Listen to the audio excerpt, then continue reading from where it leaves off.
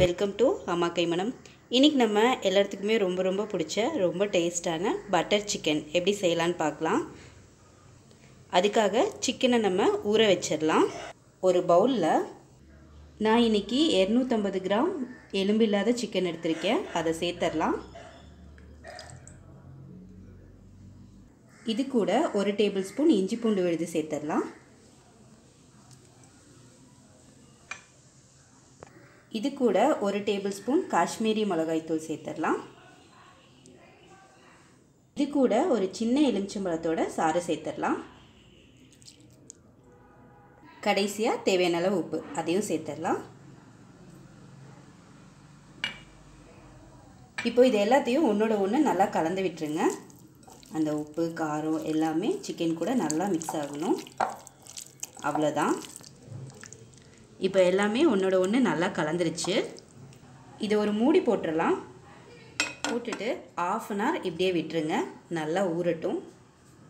இப்போது 1/2 an hour ஆச்சு. பாருங்கள், நம்மளோட சிக்கன் நல்லா ஊறிடுச்சு. இப்போ இதை நம்ம பொரிச்சிடலாம். ஸ்டவ் ஆன் பண்ணி பேனில் தேவையான அளவு எண்ணெயை சூடு பண்ணிக்கோங்க. எண்ணெய் நல்லா சூடாக இருக்கணும். எண்ணெய் நல்லா சூடாயிடுச்சு. இதில் நம்ம ஊற வச்சுருக்கிற சிக்கனை சேர்த்துடலாம்.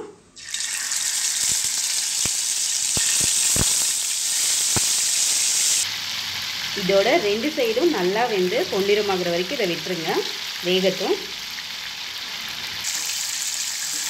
ஒரு டைம் திருப்பி போட்டுடலாம்.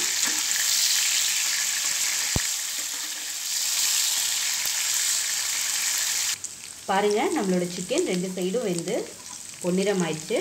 இந்த ஸ்டேஜில் நம்ம இதை எடுத்துடலாம்.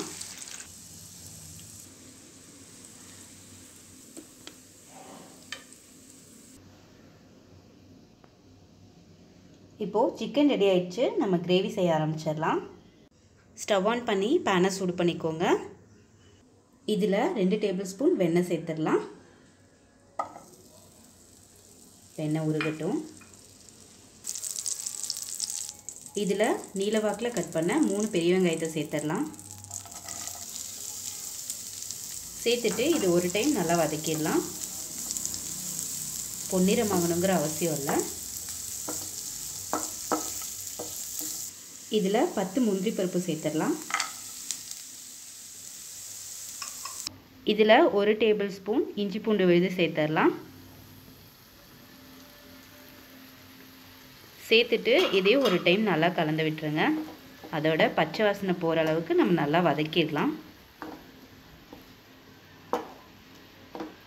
இது கூட நீலவாக்கில் கட் பண்ண 3 தக்காளி அதையும் சேர்த்துடலாம்.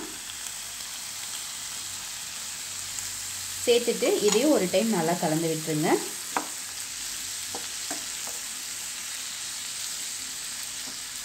இதில் 1 டேபிள் ஸ்பூன் வினிகர் சேர்த்துடலாம். கூடவே 2 டேபிள் ஸ்பூன் காஷ்மீரி மிளகாய் தூள் சேர்த்துடலாம். நீங்கள் காரத்துக்கு ஏற்ற மாதிரி கம்மியாகவோ அதிகமாகவோ சேர்த்துக்கோங்க. இது கூட 1 டீஸ்பூன் கரம் மசாலா தூள் சேர்த்துடலாம். இது கூட 3 டேபிள் ஸ்பூன் சர்க்கரை சேர்த்துடலாம்.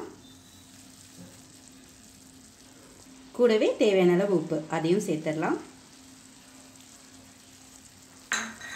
இப்போது இது எல்லாத்தையும் ஒன்றோட ஒன்று நல்லா கலந்து விட்டுருங்க. எல்லாமே ஒன்று கூட ஒன்று மிக்ஸ் ஆகணும்.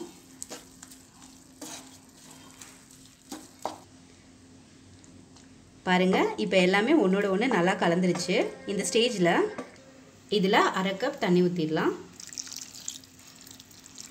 அவ்வளோதான். இதை ஒரு டைம் நல்லா கலந்து விட்டுடலாம். இது ஒரு மூடி போட்டுடலாம். அந்த தக்காளி வெங்காயம் எல்லாமே நல்லா வேகட்டும். இப்போது 3 நிமிஷம் ஆச்சு. நம்ம ஓப்பன் பண்ணி பார்க்கலாம்.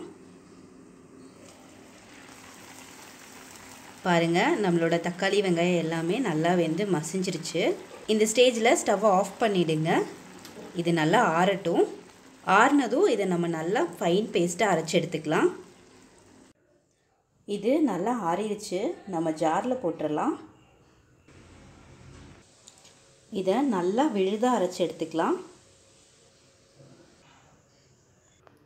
பாருங்கள், இந்த மாதிரி பேஸ்ட்டாக எடுத்துக்கோங்க. பேனில் நம்ம அரைச்சி ரெடி பண்ணியிருக்க பேஸ்ட்டு சேர்த்துடலாம்.